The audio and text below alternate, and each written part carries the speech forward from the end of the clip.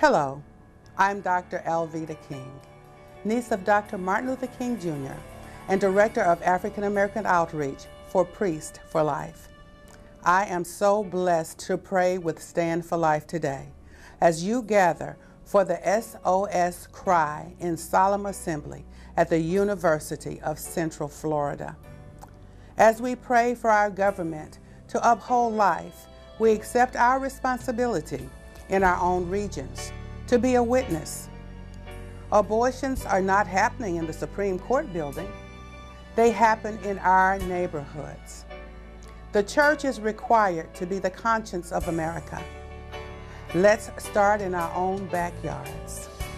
As the niece of Dr. Martin Luther King Jr., I ask today, how can the dream survive if we murder our children?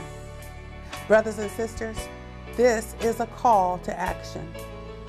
Lord, today we are inspired by the example of David's victory over Goliath, told in 1 Samuel 17:40-46.